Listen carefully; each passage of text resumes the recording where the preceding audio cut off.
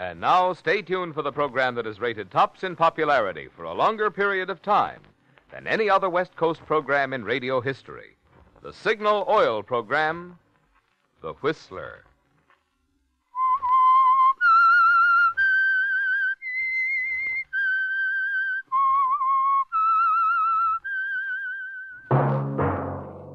Signal, the famous Go Farther gasoline, invite you to sit back and enjoy another strange story by The Whistler.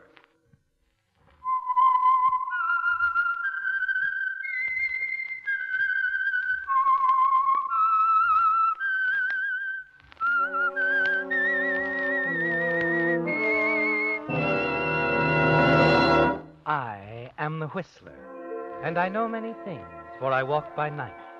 I know many strange tales hidden in the hearts of men and women who have stepped into the shadows. Yes, I know the nameless terrors of which they dare not speak. And now for the Signal Oil Company, The Whistler's strange story. 2 and 1 makes murder.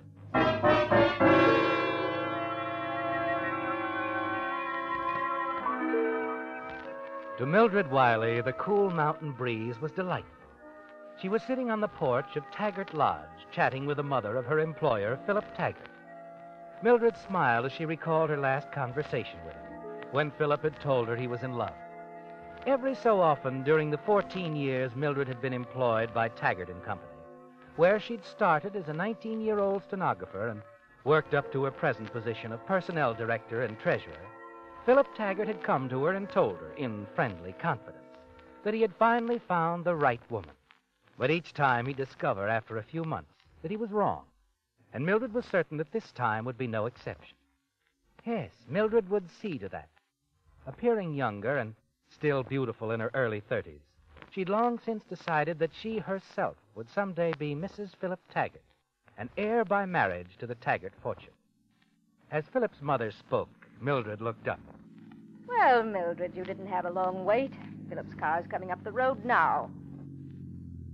Well, Mrs. Taggart, that's not Philip, is it? Of course it is, dear. But that girl with him. Well, that's Philip's secretary. Ann Backus? I didn't recognize her. What's she doing? She's spending her vacation with us. I thought you knew. She and Philip are to be married very soon now. Married? Ann? Yes. Isn't it wonderful? Yes, I think it's marvelous. Tell Philip I'd like to see him in the library. Will you, Mrs. Taggart?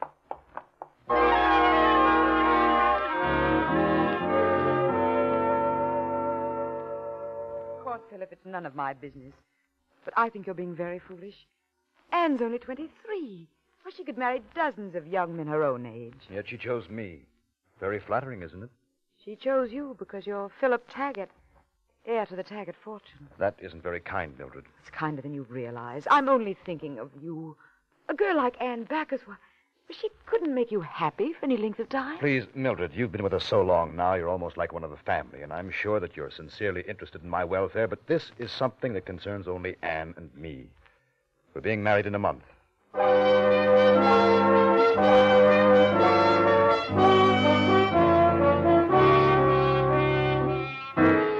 A month, Mildred. That's time enough, isn't it? You don't know just how you'll prevent Philip's marriage to Anne, but you're sure you'll find a way. After you return to the city, you decide one thing. You must give every outward evidence that the coming marriage has your complete approval. Yes, Mildred, the more you think of it, you realize that it's all important to you to make friends with Anne.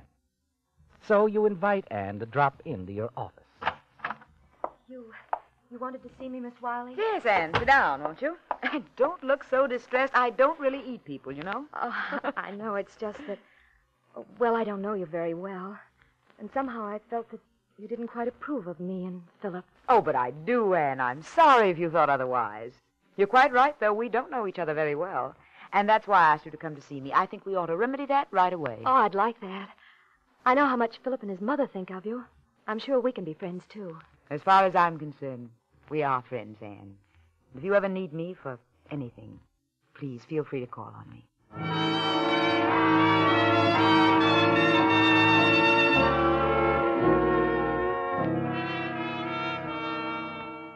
You've made a fine start, haven't you, Mildred? Yes, you've made Anne believe that all you want of her is her friendship. And you do want it, don't you, Mildred? You're convinced that having Anne's trust and respect is an important step toward preventing her marriage to Philip. For several days, you consider various other moves. Discard them one after another. You want to be certain you make no mistakes.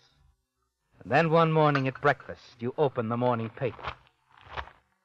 Philip Taggart, well-known industrialist, marries Secretary Ann Backus in surprise elopement. You stare at the picture of the happy pair, then crumple the paper angrily. It won't last. I won't let it last. One way or another, I'll break up that marriage forever.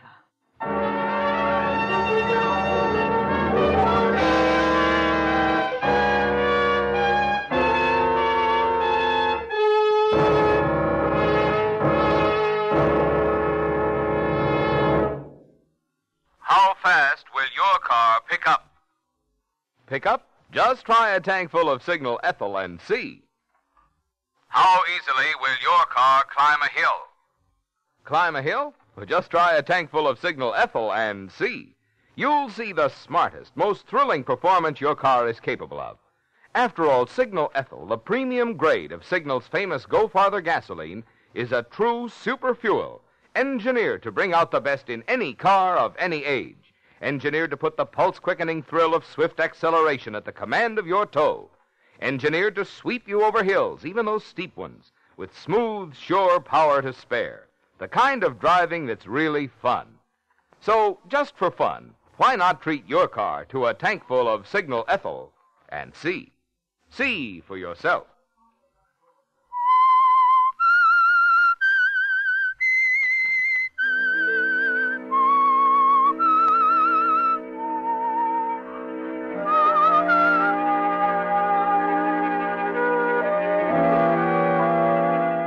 Well, Mildred, after all the years you've schemed to marry Philip Taggart, he suddenly elopes with his secretary, Ann Backus. But you're still determined to land Philip Taggart for yourself someday. And the day after they return from their honeymoon, you begin. First of all, you decide to win Ann's complete confidence. And for the next few weeks, you see her frequently at the Taggart home. Until you're certain Ann believes in your friendship, trusts you implicitly. And as you know her better, you begin to wonder whether she's as sweet and innocent as she seems. Her studied avoidance of any reference to the past or her family make you more suspicious. You decide to take a gamble. You hire a private investigator to look into Ann's past, her family, her connections. After weeks of expenditure, worry, and secret hope, your investigator turns in his report. Well, Miss Wiley, I'd say your money had been well invested, very well invested. Your little girlfriend is personally above reproach, but she made a bad mistake once about 3 years ago. What kind of mistake? She got married. So Philip Taggart's charming young bride is a divorcee. No, she's still married to the guy she married 3 years ago. You mean she's a bigamist? Well, not by intent, by accident. This first fellow she married, Fred Backus, was a no-good tin-horn gambler. When he and your little girlfriend split up, she wanted to go to New York, so to save time, she signed no contest papers. And he agreed to file suit immediately. But he never got around to it. Nah. You know where this Fred Backus is? Yeah, he's a sort of commuter between San Diego and Tijuana. He's still a tin-horn gambler, has a room in San Diego. He's a car dealer at a little gambling club, the Diablo in Tijuana. Stud mostly. Club Diablo, Tijuana. Satisfied? More than satisfied. You've earned yourself a bonus.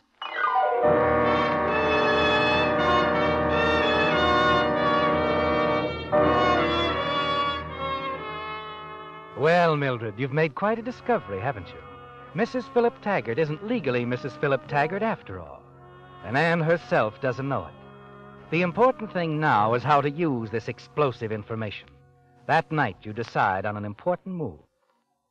2 evenings later, you arrive in San Diego, register at an inconspicuous hotel as Mary Weiss, San Bernardino. You dress carefully and taxi to Tijuana, where you easily locate the Club Diablo and Fred Backus. By 4 a.m, it begins to look as though your visit to the Southland will be worthwhile. Look, lady, if the boss heard me say this, I'd get fired. But this isn't your night. And I'd hate to see a classy dish like you go broke. Why don't you lay off for the rest of the night, huh? Try again tomorrow night, huh? Maybe you got something, Mr. Backus, Fred Backus. Look, we close in half an hour. How about me buying you some ham and eggs? Why not?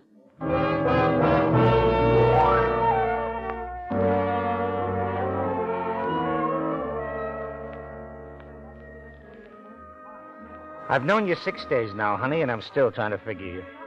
You've got class. There's nothing to figure. I'm just a bored stenographer on vacation. You don't like your work? I hate it. Well, why don't you stick around here for a while? I like to eat. Well, I think you could win enough at the club for coffee and cakes. Maybe car fare, even, if you didn't overdo it. And your percentage? Well, let's just say that I'm a good gambler, huh? Think about it anyway. Thinking's bad for you, especially on a vacation. Incidentally, Fred, I don't think I'll come over to the club tonight. I've got some letters to write. You mean I'm not going to see you? You might drop by my place for a drink before you leave. Oh, will do.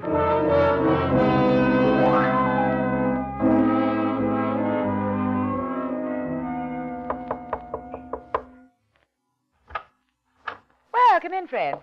Sit down. Thanks. A Seattle paper, huh? Yeah, a month old, though. I found it on a chair in the lobby. I never saw one before. Take a look at it, if you like, while I order something to drink. What would you like, Fred? Oh, scotch and water. Hey, Mildred. This girl on the front page, Ann Backus. Who? What about her? She married a boss. Oh, happens all the time. Oh, not this, honey. You see, this babe is my wife. Oh, she doesn't know it, though. She thinks I got a divorce from her. But how could she think... Well, when we split up, I promised her I'd get one, and when she wrote later on, I told her it was in the mill. That she'd be free in 30 days. Oh, Fred, that's terrible. The poor girl. Yeah, it is tough, all right. But I just never got around to it. Still, it might not be so tough for you, Fred. Oh, what do you mean? Oh, I imagine the new Mrs. Taggart would pay plenty for a quick divorce, plus your silence. Well, I'd hate to do that to Ann. She was a pretty good kid, and... Fred, Hmm? if you thought what we could do with, say, $10,000... We? If we had $10,000, I wouldn't have to go back to my job, would I? No. No, you wouldn't, would you? Isn't it worth a try, honey? Oh. Yeah. Yeah, I guess it is at that. Say, how about that drink, baby, huh?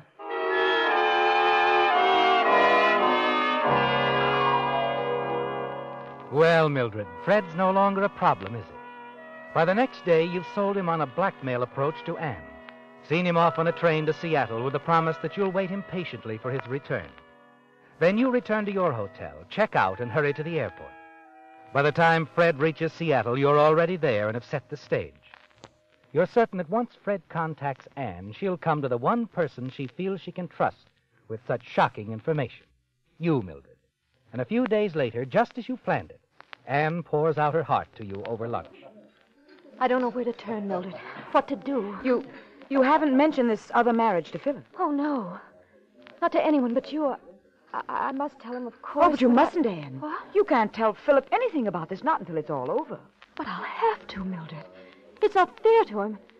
And there's the money, the $10,000 Fred's demanding. Now, don't worry about the money. I'll lend that to you. Oh, no, I couldn't let Anne, listen to me. The $10,000 is a small price to pay, comparatively. Oh, but Mildred, that much money, it must be... Most of my life savings, yes. I'm not worried about that. Once this nightmare's over, you'll pay me back. Believe me, Anne, there's only one course you can take. I want to do whatever's best for Philip.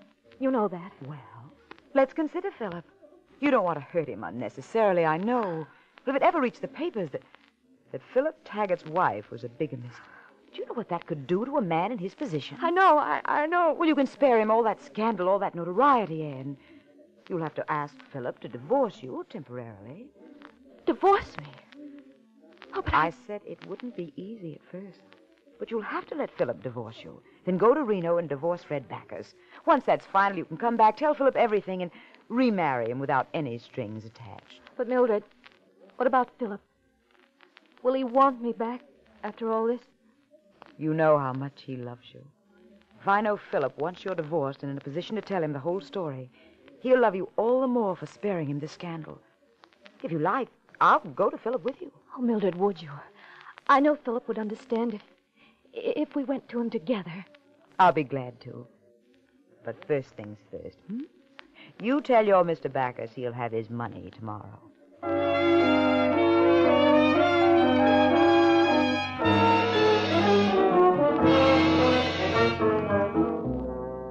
Well, Mildred, your biggest hurdle is over, isn't it?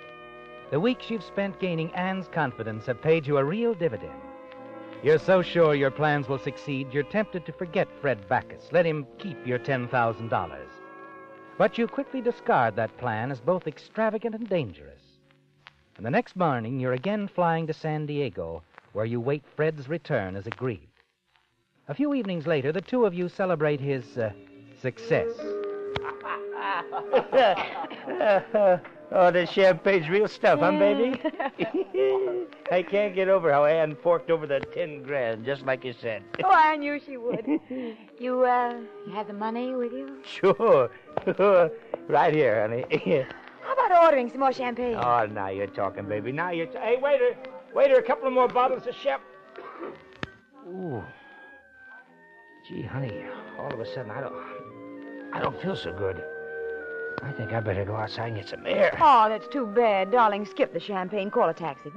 I'll take you home.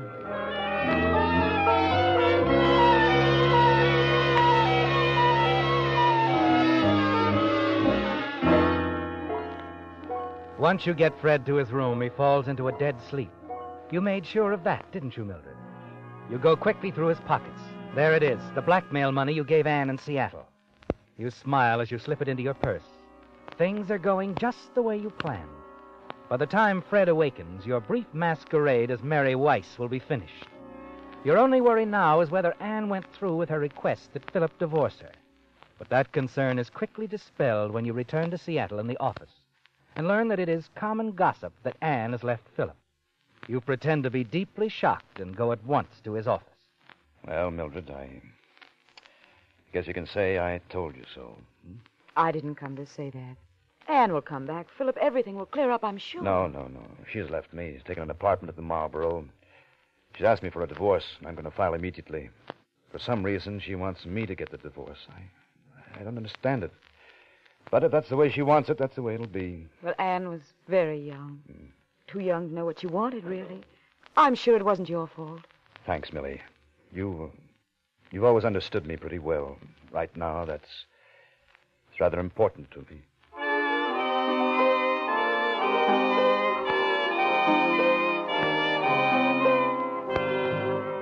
Philip welcomed your visit, didn't he, Mildred?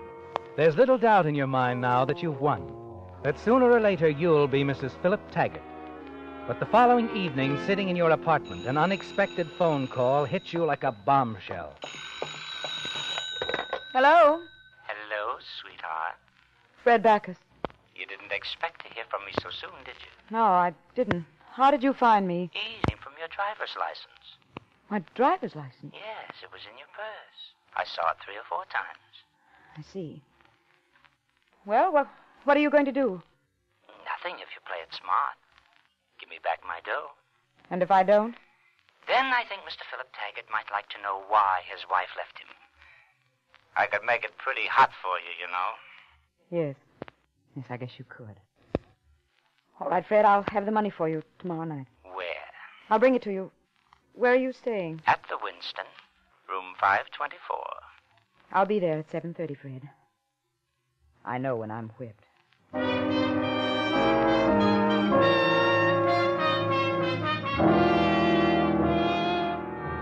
But you're not whipped, are you, Mildred? No, because suddenly a solution emerges quite clearly. You can remove Fred Backus as a threat and eliminate Anne as an obstacle to your plan in one daring move. Then your path will be clear to win Philip Taggart for yourself. Yes, Mildred, at last you're sure of what you must do. And you set your final plan into action the very next afternoon when you visit Anne at her apartment at the Marlboro. Oh, Mildred, come in. Oh, I'm so glad to see you. You're the first person I've seen since I left Philip. Oh, here, sit down. Oh, well, I can't stay very long right now, but I had a hunch you might be a little bit lonesome. Wondered if you were planning to be home this evening. I thought I'd stop by later. Oh, I'd love to see you. I'll be here alone all evening. How about a drink? No, I don't think so. I'll just have a cigarette with you and run. Oh, there's some in the box on the table. I have some, thanks, dear. Darnette, that's your last match. Oh, don't I have any out? Oh, I'll go in the kitchen and get some. Fine. Meanwhile, do you mind if I powder my nose? Of course not. Right over there.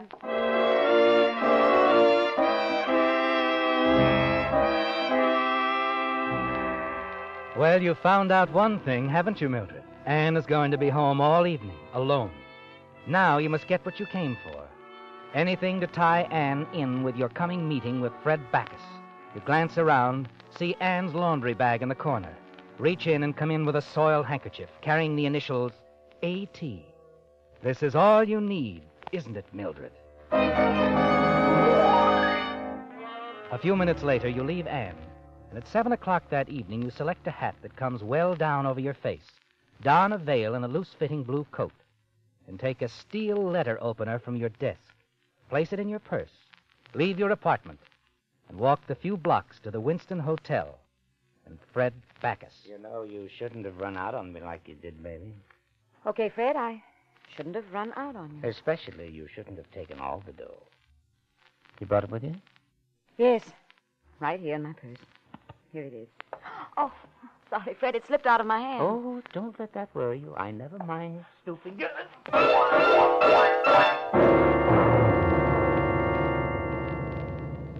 Without a glance at the man you have just killed, you carefully wipe your fingerprints from the steel letter opener and wrap it in a newspaper.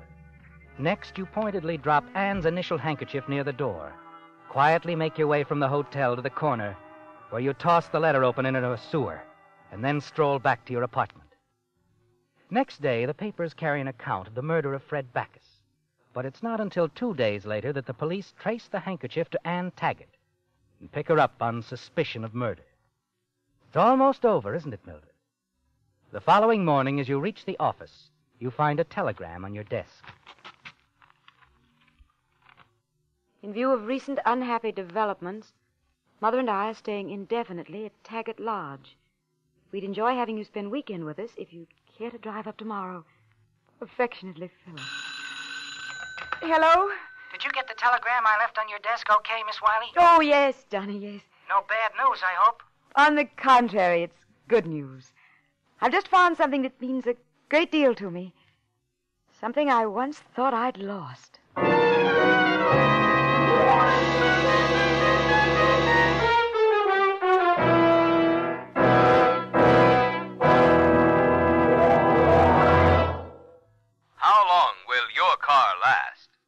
How long will your car last? Well, one thing is for sure. If you could reduce engine wear 50%, your car should last a lot longer, shouldn't it? And now you can do just that. Reduce engine wear due to lubrication 50% with amazing new Signal Premium Motor Oil. Think of the extra driving pleasure, the extra savings this can mean for you. Thanks to new Signal Premium, your car should now run twice as many miles before needing an overhaul due to engine wear. If your car is not already an oil eater, new Signal Premium should double the period during which you'll continue to enjoy low oil consumption.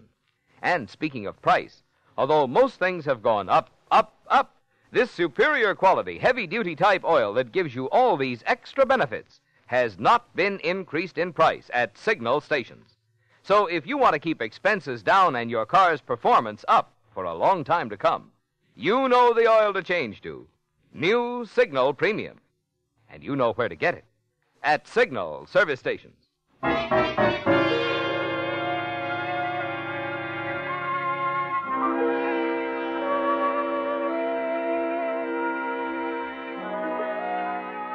Well, Mildred, you're almost satisfied now, aren't you? With Anne accused of Fred Backus' murder, you're certain it's just a matter of time until you become Mrs. Philip Taggart.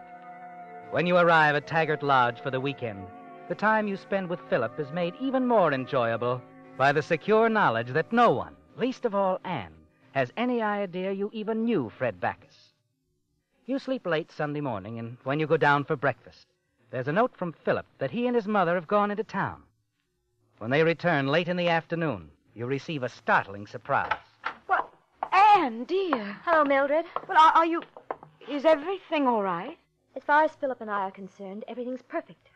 We're being remarried immediately. Remarried? Yes, Mildred. Now that Anne is a legal widow, I want to make her my legal wife as quickly as possible. But how did... Anne did had she... nothing to do with Fred Backus's death, Mildred. But...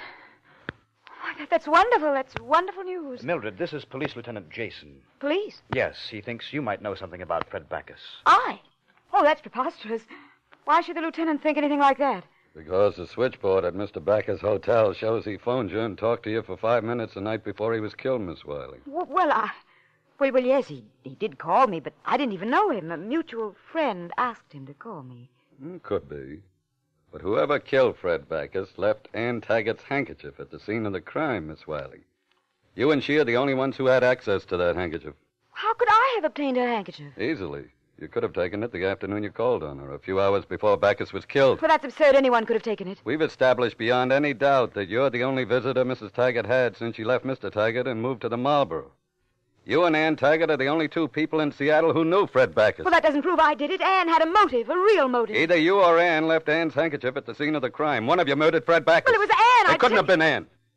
The coroner has fixed the time of the Backus murder between 7:30 and 8:30. From 7 o'clock on that night, Ann was at her apartment, discussing the terms of her divorce with Mr. Taggart's attorney.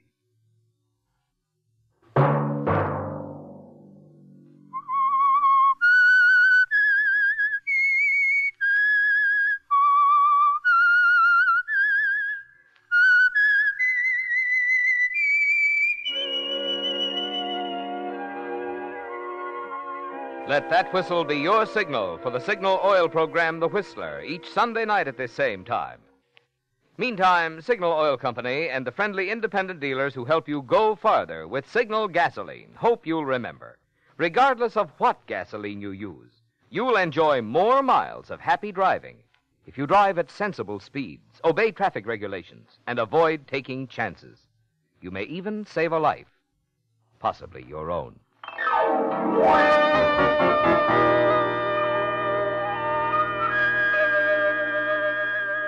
Featured in tonight's story were Bill Foreman, Betty Lou Gerson, Wally Mayer, Gene Bates, Ed Max, and John Daner. The Whistler was produced and directed by George W. Allen, with story by Ed Bloodworth, music by Wilbur Hatch, and was transmitted to our troops overseas by the Armed Forces Radio Service.